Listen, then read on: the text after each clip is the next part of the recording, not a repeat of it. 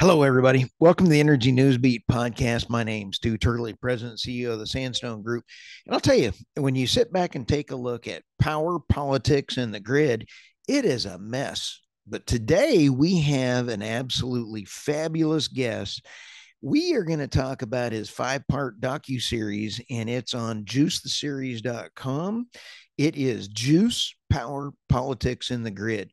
At first, we're going to go ahead and play about a 30-second intro clip with Meredith Angwin, and then we are also going to jump right on into the podcast.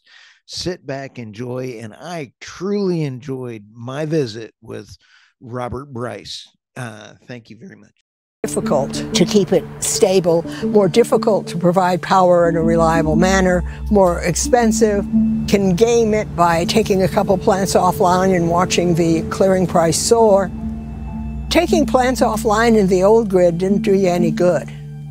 In the new grid, it does. That new grid Meredith's talking about wasn't designed to prioritize consumers. The old grid, the one built by people like Edison, Insull, and others, ensured reliability because if electricity isn't reliable, it's not affordable. Thank you, Robert, for stopping by. I appreciate you. Awesome. Glad to see you, Stu. I'll tell you what, a little inside baseball. You and I and Meredith had another podcast. And I love Meredith, and I love the whole messaging that she has in there as well, too, with nuclear. She's in your series, though, right? Yes. And if I could just say a couple of quick things. One is juicetheseries.com. Did I mention juicetheseries.com? If I didn't, let me just say juicetheseries.com, Stu. Okay. Our new 5-part docuseries, Juice, Power, Politics, and the Grid.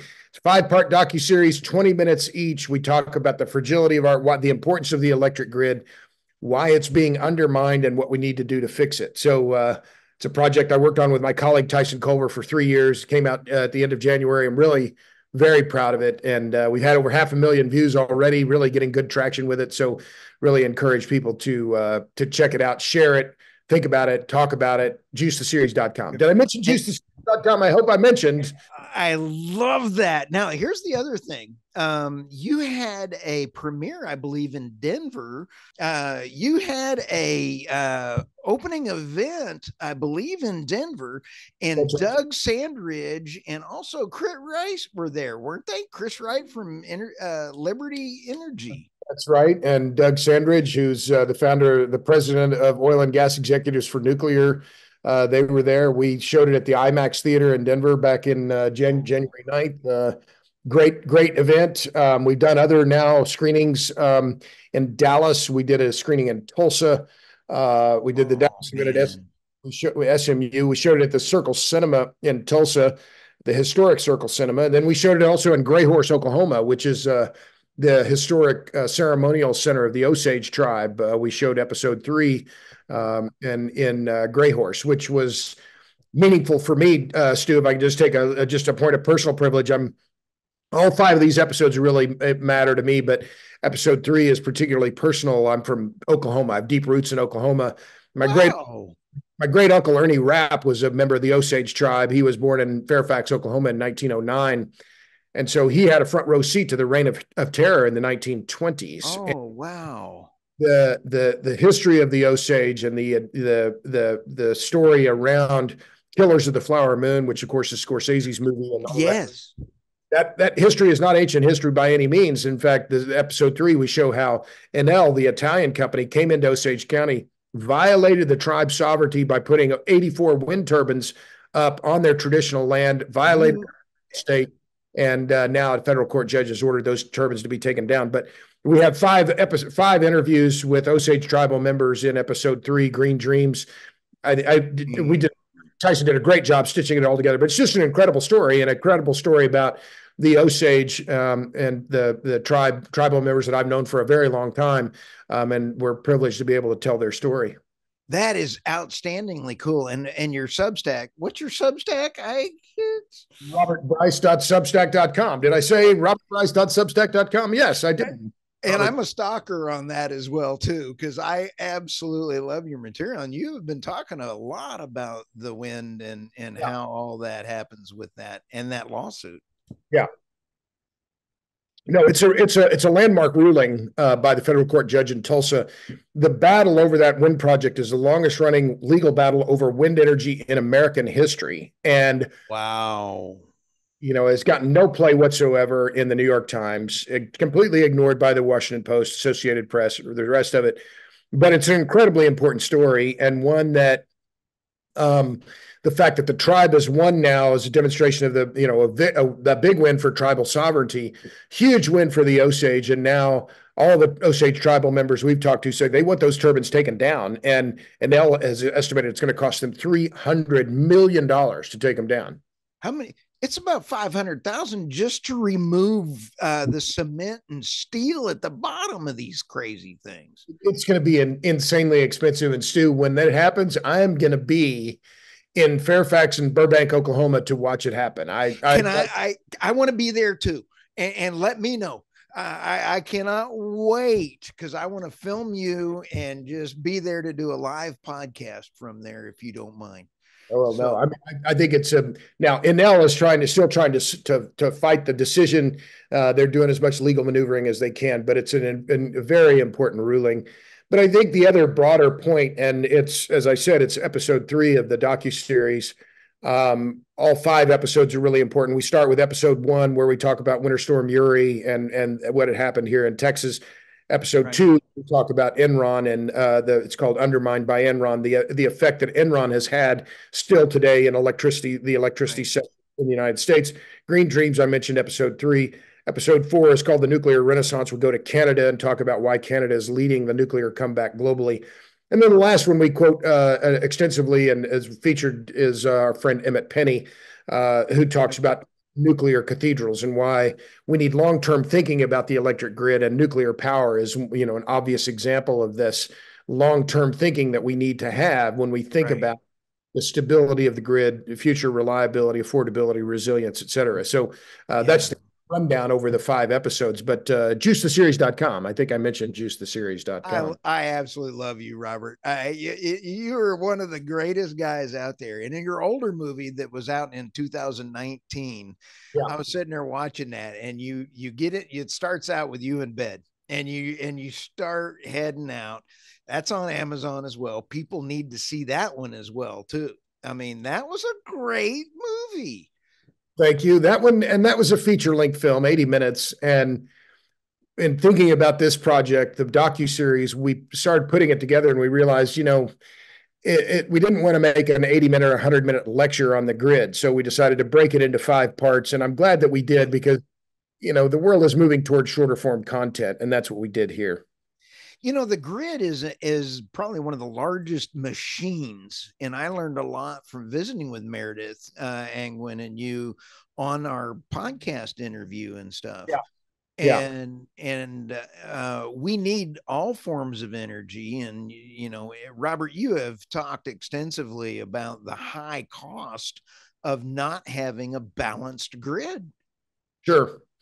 And it's one of the points that we strove to make in the docuseries, was to let people understand how complex the system is. And it is incredibly complex. In fact, I did a Substack on it not too long ago, and I called the electric grid explained in 10 charts. And so I just made 10 charts to try and say, well, here's what it is. But if you think about it, you have over 3,000 different electricity providers in America. So you have the federal power agencies, Bonneville, TVA, Western Power Administration, et cetera.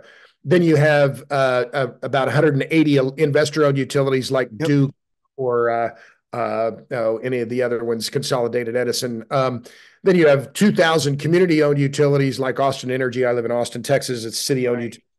And 800 and some odd, 850 electric cooperatives. So you take all those together, and it's just this incredibly complex system that then is overseen by public utility commissions at the state level. You got the RTOs and the ISOs. You have the different cities and jurisdictions, and then you have the Department of Energy. You have FERC. You have all these things, but ultimately, key points we made in the docuseries, Stu, is just that no one is responsible for reliability, and that's the key issue. And it's being misrepresented. The greenwashing from the renewable side is not having an open discussion. You're really big into open discussions about this stuff. Let's talk about a plan, because it makes sense to have the plan. Well, and that is what we hope to achieve with the docuseries, is to ignite more conversation. We want people to understand what's going on, and that's essential. We can't begin to address the reliability issue if people don't understand what is at stake or understand what the system is. That's why we're giving the film away, right? Giving all 5 episodes away. They're free on YouTube. Right. You can link to them, as I said, on juicetheseries.com. We have other content, short form content there with shorter different people. But we want to change the conversation. We want people to understand what the hell is going on here. And unfortunately, many people don't. And that's one of great, you and I are both fans of Meredith Angwin, and what a remarkable story she has, that here she is, this grandmother in her late 70s and lives in rural Vermont. She self-publishes her book, Shorting the Grid. And not overnight, but in the span of 6 to 9, 12 months, she becomes an internationally recognized expert on electricity and electricity grids. And it's just it's a testament to both her own fortitude and her own intelligence and her own grit, but also a really, I think, a charming story, because she's absolutely. And her husband's a cool cat too. She's so personally charming and self-effacing, but she also had this motivation to help try and change the conversation. So she's, we have 34 interviews on camera for the 5 episodes. Nice. She's one of the stars. Chris Kiefer from Canada, my friend Roger Pilkey Jr. from Colorado, Maddie Hilly, I mentioned Chris Kiefer, Michael Schellenberger, Ed Hers, John. I love Schellenberger. Yeah, he is good too. When we sit back and think, what prompted you down your mission? Because like Chris Wright over at Energy has really formulated how my podcast has come to fruition. When I met him years ago, he had a great presentation of humanity. Yeah. And I had never really, that did not hit my brain. And all of a sudden, like electricity, juice makes a difference. It elevates people out of poverty. And you had a great quote, I believe, in there, and it was just because you have low cost energy doesn't mean that you will be elevated out of poverty, or something like this. But if you don't have it, you won't be. Yeah, I think I said electricity doesn't guarantee wealth, but the absence of electricity always poverty. Yeah. And I think one of the other things that we really are trying to achieve with both, we achieved it, I think, with the first film and with this one too, Stu, is pointing out the issue of energy poverty is key. And particularly focused on the issue of electricity for women and girls. And it's in the first film, I'd make that electricity liberates women and girls from the pump, the stove, and the wash tub. And in the docuseries, we go back to the New Deal as well, because this is, and it's a point I make in my latest book, Question of Power. What motivated the New Dealers like George Norris and Burton Wheeler and Sam Rayburn during the New Deal to push for rural electrification? A lot of it was their concern for farm women. Rayburn grew up in Bonham, Texas, on a cotton farm, and he saw his mother wash clothes by hand, and the same with George Norris. And so, my grandmother washed clothes by hand. This isn't ancient history that what we're talking about. So the key to elevating human lives, and that's what bettering human lives, is what Chris Wright talks about at Liberty Energy. Right. Electricity is the form of energy we crave over every other. And so with this docuseries, we want to keep that focus, that spotlight on electricity, because this is the most, and the grid, because it's our most important energy network.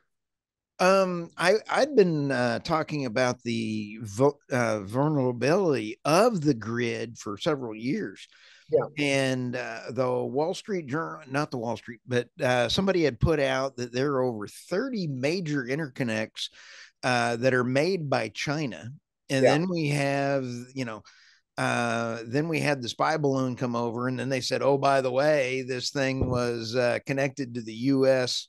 Internet provider."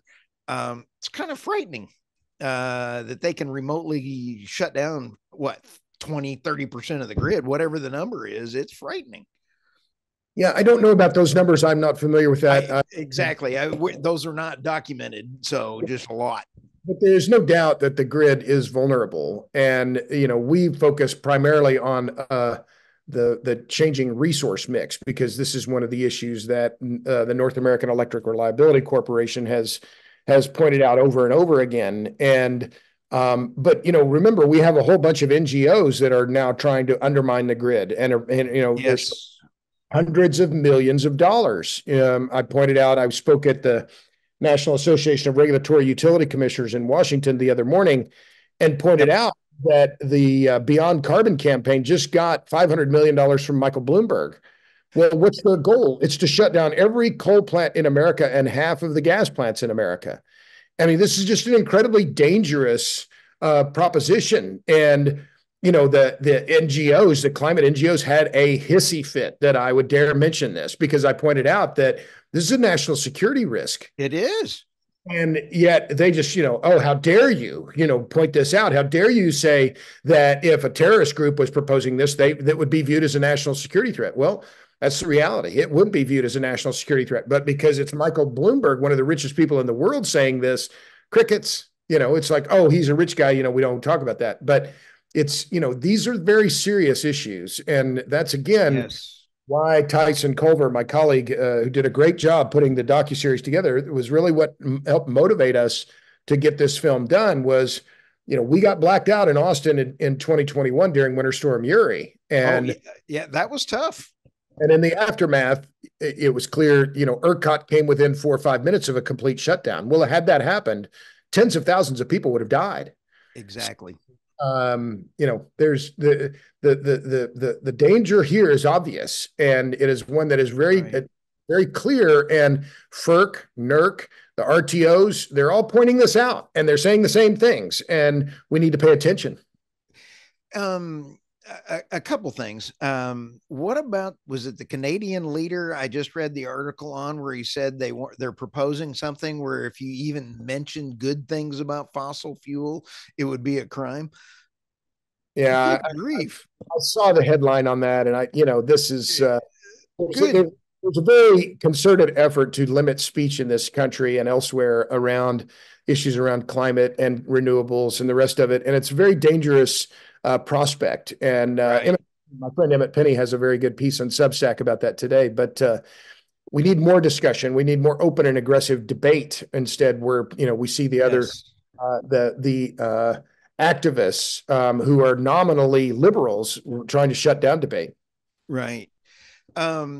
I have both of your books at my office in Dallas, and I'm up here up at my place in Oklahoma over at Lake Tenkiller. So, and I noticed, if you notice my hat, I put my cowboy hat back here behind me, because when you walked out the door in that 2019 movie, you had my hat sitting there. So I just feel very proud that my hat made it into your first movie. So now, when we sit back and take a look, Robert, I just want, for our podcast listeners, you are solving a major problem by articulating facts, physics, and sustainability through fiscal responsibility matter. And you are getting that story out there just about better than anybody else I've seen out there. Well, I'm working hard, Stu, and I appreciate that. That's a very kind thing to say. I busted my tail. I work a lot, and I'm producing a lot of content, whether it's video or podcasts. I do a lot of speaking. 20 some odd speaking engagements on my calendar this year already. Wow. And travel screenings, and my Substack, robertbryce.substack.com, and now I'm promoting the film as well. So fully employed, but also, Stuart, I'm very lucky in what I do. incredibly fortunate to have the work that I have. And this is my purpose and my passion. I don't do anything else. I mean, I have a great family. I'm incredibly fortunate. My wife, Lauren, and I've been married almost 38 years. I'm just incredibly fortunate to do what I do and to be Yep. able to talk about energy and power systems. And I consider myself incredibly But, lucky.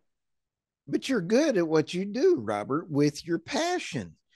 And so it's the old story of what you're passionate about, and it's not a job. Yeah. Well, it's a job. I'm not going to say it's not a job. I get on it and kind of worn out today because I've been traveling a lot. But what motivates me, Stuart, is I spend a lot of time in rural America, and I Right. spend a lot of time talking to small cooperatives and public power entities, and Right. who do I hope to speak for? Who do I hope to represent when I talk about affordability and resilience and reliability? It's not the fat cats. It's not the people in No. Francisco or New York or in Washington D.C. It's the people who actually work for a living, who make things, build things, grow things, fix things. Right. People who have their names on their shirts. I love those people, and they are not represented in Washington to any great degree. They are ignored, and Yep. so that's that's who I hope to speak for and speak up on behalf of, because the we have a lot of very elite people whose only focus is on eliminating CO2 and fighting against the Right. carbons, but they aren't really the people who make this country work, and they have completely lost touch with the working class, and it's a very dangerous thing. And so I hope, and it's one of the reasons that one of the things that motivates me is we need a more balanced approach to where we are in this country. Well, deindustrialization is happening very, very badly to poor old Germany with their energy policies. Yeah, And I don't feel I don't feel sorry for them at all. If I were a better person, a better Christian, maybe a better Catholic, I'd feel sorry for Germany and the rest of Europe. I don't. You like it in the ditch, you drove yourself there. You bragged about how fast you were going into the ditch and how great it was. I hope you like it there, because you did it to yourself. No one told you to do this. You did it to no. yourself. So tough tookie. Call me. Tell me how do you like it? And then Doug Sandridge went out there when they shut their last nukes down. And then the hypocrisy of Greta going to a German coal plant that they were forcing to shut down. And I think 6 months later, they had to shut down the wind farm that was there so they could dig more coal under the wind farm. You can't buy this kind of lunacy. That's the Garzweiler lignite mine, and I think it's that operates one of the power plants there, if I'm not mistaken. But it's a very large lignite mine, which of course is a low rank coal and produces more CO2 than perhaps any other form of electricity generation. No way. What is Germany doing? Their energy security is coming first. They're putting energy security ahead of concerns about CO2 and climate change. So they're expanding the lignite mine. And to expand the lignite mine, what did they have to do? They had to take down a wind project. I mean, you can't make that up. I'm gonna just be honest. I am more aligned with Chris and the humanitarian and your humanitarian statements. I'm energy agnostic. However, it has to be sustainable through not printing money. Yeah. And the wind farms, boy, if we could fix the recyclable aspect of solar panels, the recyclable aspect of like the boneyard of all the wind farm stuff in Texas, I'd be more aligned with not having to print money. If it was, taken along like that, it would make more sense, wouldn't it? Well, you hit on a lot of issues that are being ignored, which is I've been into life for a lot of this alternative technology, alternative energy stuff. Um, the amount of potential solid waste here is just staggeringly large. And there was a Harvard Business School study that was done about a year and a half, 2 years ago, maybe, that found that by as early as 2040 or something like that, that the volume of solar panels that are being thrown out will rather the mass, the weight will exceed all of the new panels coming into the market. So we're Yep. facing this tidal wave of alt energy trash that is going to have to be landfilled. And we're already seeing that with a lot of these wind turbine blades that are being either dumped out in the middle of rural areas. And I saw this, I did a short TikTok. I use my phone and I do these short videos. And those are great, by the way. I don't want to cut you off, but those are great and meaningful. Sorry. One near Sweetwater, Texas, and I did it in about 10 minutes, and that got 160,000 views. I mean, it's just incredible. But it's because they're these big waste dumps of wind turbine blades. They're just being thrown out and laying on the ground and not being recycled. How is this green? How is this clean? It's not. God. I don't use those terms anymore, Stu. I don't, it's not clean, it's No. not green, it's not renewable, it's alternative energy. All those other things are marketing terms. Green, clean, renewable, those are marketing terms. I don't use, Right. it's alternative energy. I've been digging around and Fossil fuels either. I call them hydrocarbons. yes, they are. Yes, I agree with you. Who was it, Rockefeller or whoever coined the term fossil fuels to try to put a thing, whoever that was. But I can't find any data, Robert. And when I'm sitting here looking at it, everybody says a wind farm is going to last 30 years as hogwash. They are fiscally irresponsible from day one. But I've been finding that they've been having real problems maintenance wise starting in year 7 when the warranties are running out. And then the expense of all the maintenance is coming in. And so at 10 years, they are totally needing to be shut down. And then I'm also seeing that at the Inflation Reduction Act, and I believe I stole this from you, but they're starting to redo these things at 5 years and 6 years. So the consumers get to pay twice for these things through the taxes and everything else. Did I assume that correctly? Oh, you're on the right track here. A lot of these projects, these wind projects, they're doing what's called repowering. So they're putting new turbines in the nacelle, taking down the old nacelles, putting up new ones with new guts, new mechanics, new machinery that's more efficient than the old one. And so then they not only get a more efficiency out of the existing site, but Right. they restart the clock on the tax credits. So, again, I can't be any more cynical about this than I am. A lot of money that's being thrown into alternative energy is the story. And to me, it indicates this isn't about climate change. It doesn't have anything to do with climate change. It's about the money, period. It follow the money. And I mentioned at NARUC earlier this week, and I presented a slide and I made it very, it's not my numbers, it's the numbers. In 2022, the solar sector got 300 times more in federal tax credits per unit of energy produced than the nuclear sector. 300 times, 302 times, and 100 and wind got 136 times more than oil and gas. So this idea that oil and gas is getting these insanely large subsidies, it's just not true.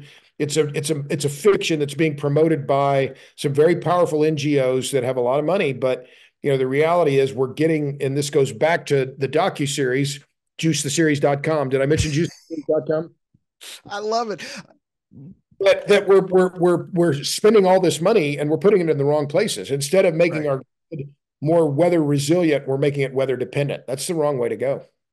Oh, absolutely. David Blackman also had a couple good points along that same line, but it's not also follow the money. It's he's called it even like a wealth transfer because Yeah. you got rich doing it, but that cost is being people are getting screwed. Look at New York prices for electricity and California prices for electricity. Yeah. Now, Texas prices have gone up a lot, but we're still half of what they are. Yeah. And the new Electric Power Monthly just came out. And so we have the full year data for 2023. Electricity prices in California since 2008, when Right. Schwarzenegger put in the new or mandated renewables, have gone up at a rate 3 times faster than the rest of the U.S. as a whole. So this is Wow. not a coincidence. Just the increase, again, just the increase in electricity prices for residential customers in California between 2008 and 2023 went up 15 cents a kilowatt hour. Wow. So, the average price, I need to study these numbers again or look at them again, but yeah, here it is. They went up in cents per kilowatt hour. The increase in California was 15 cents. That was a bigger increase than any other state in the country by far. And compared to the U.S. whole, it was less than 5 cents. So more than triple the increase rate of increase over the rest of the U.S. And also last year in California, the rates went up nearly 12%, 11.9%. So, Wow. rates are just skyrocketing. They went up double the rate of increase of the U.S. as a whole last year. And right now, the average price of electricity in California for residential users is 29 cents a kilowatt hour. Right. That's nearly twice the national average. And what's Texas? My dad has a contract that's ending at 11 cents per kilowatt hour, and they're really wanting him out of that one. So I think that's a good price. Uh, Yeah. Let me see. I've got where is that? Here's right here. I've got it right in front of me. Um, yeah, the average now in Texas is 14.3. right. And so his contract is several years old and it's about to end. Let me ask this of you, Robert. I really want your opinion. Um, Now that the wind farms are, we've seen so many of the wind farms, either offshore or others, that are absolutely losing so much money. And like Siemens lost what, a billion or two? What's a few billion between friends? And what's your subsite? What's your website again? Juice. RobertBryce.substack.com. Right. So that way people can come, get you, we need 1 billion subscribers for you. But if you take a look at the billions that is lost in the wind industry and people are leaving, the amount of articles and things that are coming in for carbon tax, Yeah. for, you think it almost looks like the entire market for wealth transfer, as David Blackman has been talking about, is shifting to carbon tax. And you have all this kind of stuff. Do you see that same focus going as bad as it was on that, and carbon taxes and all of that stuff? Well, carbon taxes, I'm not very bullish on because they're so deeply unpopular. So I Oh, wouldn't they're awful. wager a lot of money that we're going to see a significant carbon tax, if anyone ever, because um, it's very difficult to get political support for that. But I think that there are a lot of moves afoot now that are going to result in regressive taxation on low and middle income Americans. There's just no doubt about it. Wow. Uh, so back to the docuseries, that one of the points that I think is interesting is that when you look at the electricity price or electricity availability and electricity Right. reliability, what are consumers doing? They're buying Generacs. Well, so because they know that the reliability of the grid is declining. Well, the average household income for a Generac buyer is $145,000 a year. So what does that tell you? It tells you that wealthy folks can protect themselves, insulate themselves to some degree from these deleterious effects of this undermining of the grid. Poor folks can't. Low income folks don't buy Generacs. They can't afford them. The No. same electric vehicles. I've been in the barrio. I've been in the hood. There are no Teslas in the barrio. Those people are just lucky to buy gasoline for their older vehicles. They don't own electric cars. So I look at all of this policy, Stu, nearly all of it with regard to climate change. It's all regressive. It all screws the poor and the middle class. It's all terrible for them. I'm sitting up here with my 4 buildings, and I've got 2 generators, and they're out in the shop, and the 2 generators can run, any one of them can run 2 or 3 of the buildings. And so your answer is right. I can survive a down grid, and I do have some solar just to keep it in case I can't get gas or, that kind of propane. So I kind of like me some propane. Yeah. As long as you got 3 tanks, it's not a bad thing. Propane is Chris's favorite hydrocarbon, so you can remind him of that. Okay. C3, C3H8. It's a great last mile. If you're out in the middle of nowhere, I'm out here, and we got bears and mountain lions, and if a zombie apocalypse happened, I would be okay. Yeah, cool. But now you're in Austin, right? Yeah. I'm gonna have to come buy you a steak sometime because I just really appreciate you and everything that you're doing. So next time that you're up in either the Dallas area as well, I'm also in Abilene a bunch. My other office is in Abilene, so I'm either in Abilene, Dallas, or here. So, Okay. but I'm not traveling to India and all of the other places that you did in your first movie. So I got a little ways to catch up with you. No problem. What is coming around the corner for Robert Bryce? Well, I hope just more of the same, Stu. I don't, what do I want? I want what I have. I don't need a new car. I don't want a new house. I want to keep doing what I'm doing. What I do is my purpose and my passion. I read about, I talk about, I write about, speak about the energy and power sectors, and that's all I do. You're good at it. Very fortunate in my life and my family. My kids are all healthy and happy. They're grown. Got a wonderful woman I've been married to almost 38 years. So I'm incredibly fortunate. So I just want to be able to keep doing what I'm doing, and I'm going to keep promoting this docuseries because of all the effort we put into it. And so I'm not. It's not that I don't have ambition, but my ambition is just to keep what I have. That I don't need anything else. I don't need a fancier car. I don't need. I just want to be able to keep doing what I'm doing. I absolutely love that. And when you are absolutely fulfilling something critical. I'm also working with a bunch of trying to get homeschooling content for any podcasts so that I can pay for content to give to homeschoolers because the education system is busted and not teaching facts. They're not teaching physics and they're not teaching fiscal responsibility around energy. So I'm trying to marry that group as well too, which is kind of fun. So I can't wait to also visit. By the time this airs, though, Robert, you and I would have already talked on the energy realities with Irina Slav and David Blackman and Tammy Nemeth. And I just want to, again, thank you for stopping by the podcast today. Always a pleasure, Stu, and happy to talk anytime. We're like-minded on this. This is what motivates us. So, what was your website again? I'm on Substack, so you can't miss me on the interweb, Stu. I'm easy to find. The docuseries, juicetheseries.com. Did I mention juicetheseries.com? Bryce.substack.com. I'm on Twitter at Power Hungry. I'm on TikTok. Yeah, I'm on TikTok at Power Hungry. I'm on Instagram, LinkedIn, YouTube. You can't miss me.